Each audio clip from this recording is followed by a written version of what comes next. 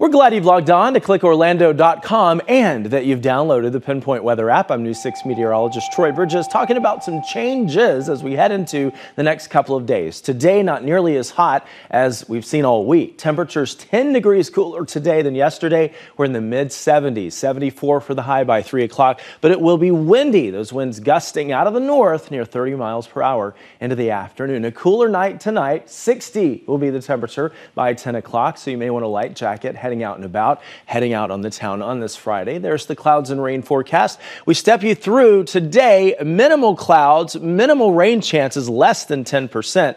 But as we head into the weekend, especially Sunday into Monday, rain chances increase, and next week, highs only in the 60s. But today, mid-70s for central zones along the coast, right around 70 degrees. We're glad you've logged on to clickorlando.com and the Pinpoint Weather app.